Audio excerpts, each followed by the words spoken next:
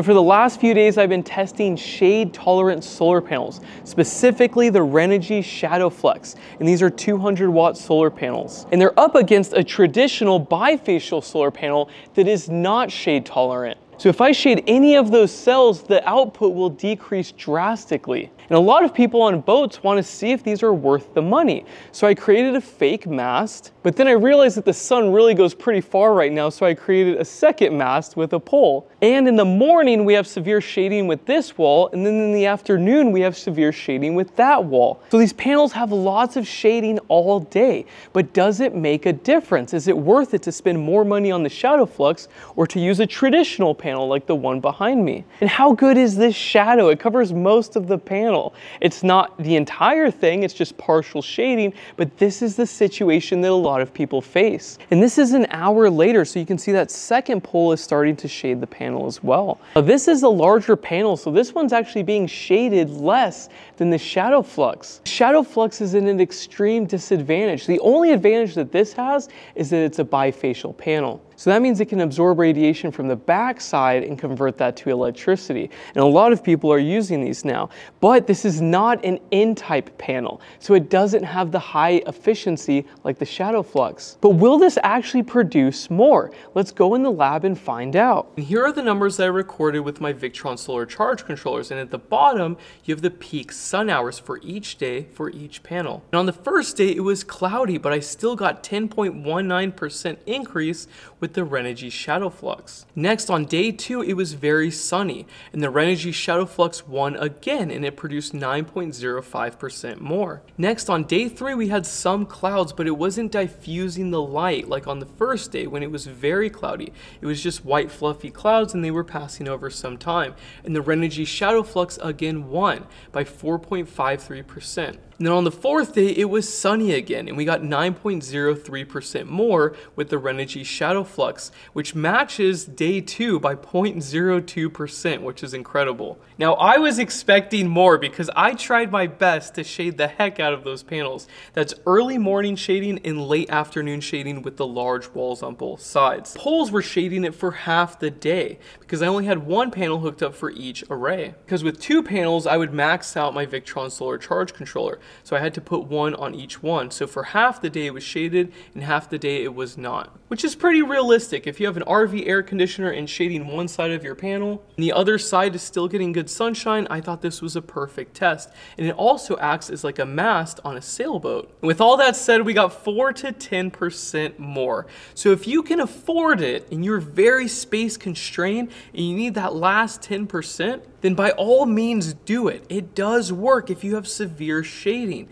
But keep in mind that most solar panels in a series string already have this shade tolerance. If one of your solar panels is shaded, it will bypass itself and the rest will still produce power. Having bypass diodes at the cell level is really cool. I think it's neat. But it's not going to offer that many advantages for a large system, even if it's mobile. A lot of people were saying on my first video, they were like, Will, this is complete game changer. I was producing no power before. And going by my test results, I don't agree with that. I think that you need less shading if you want more energy. No amount of bypass diodes in one panel or a cell, like in the Renogy Shadowflux, will make up for a lack of light. And I know with mobile systems, a lot of people are discouraged because their panels are usually more flat because it's on the roof of a vehicle or it's on a boat, and in the late afternoon and early morning their system is completely shaded and they're like, why do I have this system if it's not producing power?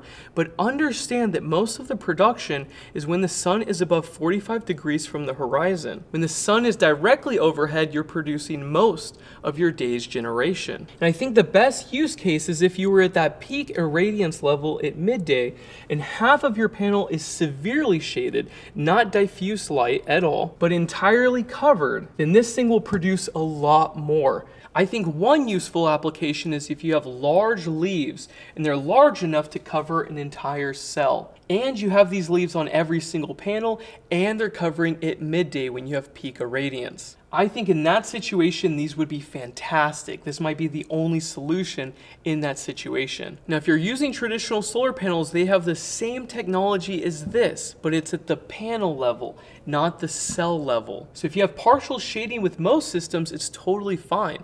your panel will bypass itself and the rest will continue to work. Also, some people said that if you had dirt on the panel that this would help.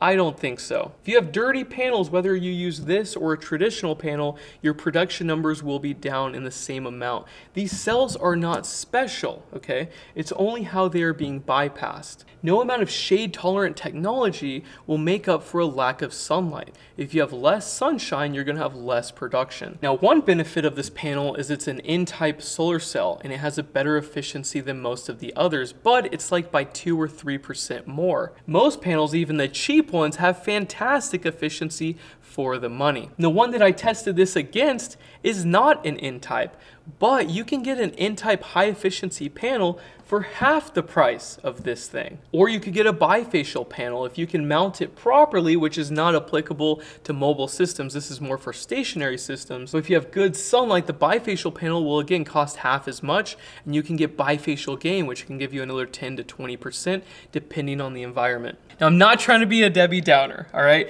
This is a very cool technology, and if you have certain situations and you have a lot of money and you want that extra 5 to 10%, by all means go for it. But in my opinion, the majority of people will benefit by getting more solar panels on their system, especially when the sun is directly overhead. And when the sun is directly overhead, typically you have less shading.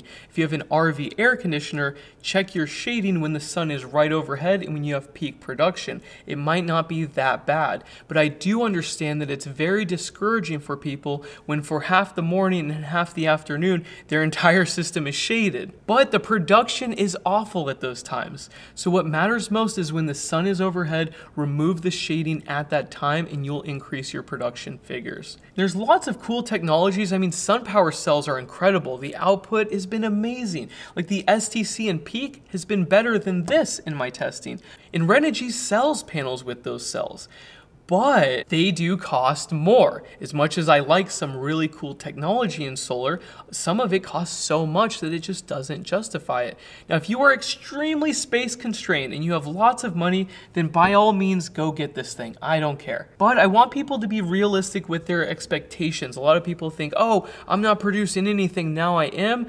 I don't think so. You should check your numbers and do a test. When I made my first video, some people mentioned the boat mast argument. I was like, oh my God, that's so true. That's such a good idea because it's gonna block most of it. The panel's gonna shut down on the other one and they'll have no production. But the more I thought about it and the more I saw test results, I was like, okay, it's more nuanced than that. There is a benefit, absolutely, but it more than double the cost of the other options.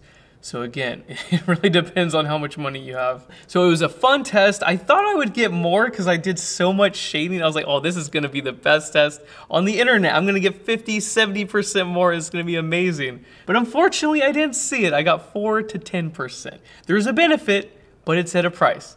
So thank you so much for watching and I will see you in the next video. Bye.